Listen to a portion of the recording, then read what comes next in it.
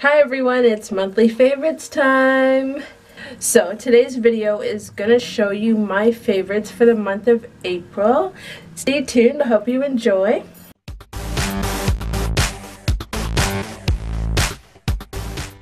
My first favorite is the Maybelline Great Lash Transparent Mascara. I actually use this for my eyebrows. I recommend this to anyone that has bushy eyebrows and they don't need to fill it in. Just shape them and then set them in place with a clear mascara and you're good to go. That's what I've been doing. My next favorite is another mascara, but I actually use it as mascara. It's the Milani Runway Lashes. So I actually really like the brush on this. It is a fiber brush and I usually like rubber brushes, so I was kind of surprised that I like this one, and I've been using it all month. I still love my Maybelline Lash Sensational though, so they can both share the spotlight. My next favorite is by Milani. Again, they are the Bella Eyes Gel Eyeshadow line. I've been looking at this teal color for so long. When I finally decided to get it, I ended up getting a pink one. It was a highlighter. I didn't realize it was a highlighter until after. I will do a more in-depth video on my collection of the eyeshadows that I have so you guys can see them a little closer, and I'll do swatches. This is the highlighter I got. This is the highlighter to the gods, okay? I love this highlighter. It's very pigmented, but it blends in really smooth and you just see like a really light finish. You can see that there. I love it. So I have 7 of them now and I can't wait to film that video for you guys and show you the swatches. My next favorite, it's a random favorite.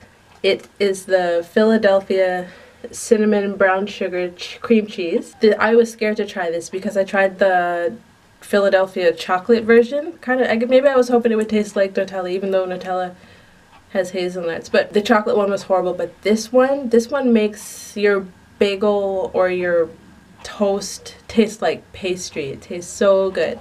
So if you see this, do not be afraid. Try it. My next favorite is the Garnier Fructis Damage Eraser Heal and Seal.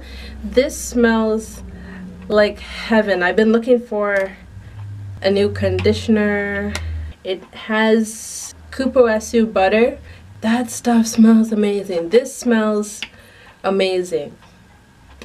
It's so fresh and clean and quite lovely. I was actually surprised at how well it worked, and I didn't leave it in longer than the 60 seconds. Normally I would go double the time that they say for a conditioner, but I didn't have a lot of time when I was conditioning my hair, so I had to do it fast. And I was so surprised at how well it softened my hair within that short amount of time. So if you ever see this, give this a try.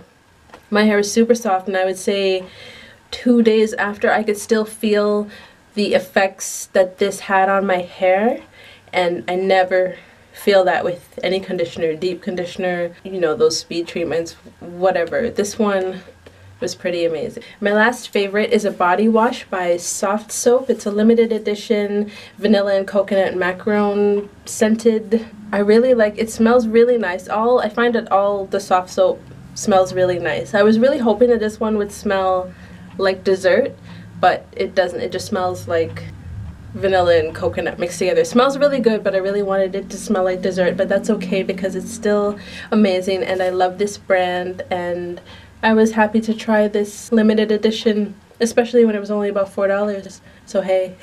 Well, that's the end of my video. Thank you so much for watching. Don't forget to rate, comment, and subscribe. Let me know if you liked anything, if you tried anything. Let me know your favorites for the month of April. I am so sorry I'm snapping this. I just love them. I love the containers. I'll see you in my next favorites video. If you subscribe, then I guess I'll see you next week in a regular video. Bye guys! So today's video is showing you my favorites for the month of